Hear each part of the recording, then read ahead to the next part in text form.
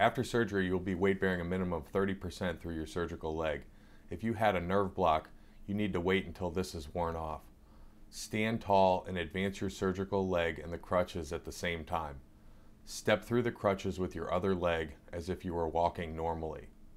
Here are some examples of common mistakes people make with crutch walking.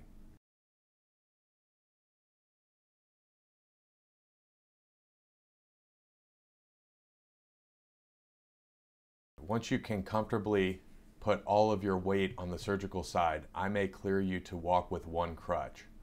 Use the crutch on your strong side. Your surgical leg and the crutch should advance at the same time. Stand straight. Do not lean to the side. If your pain increases, go back to 2 crutches.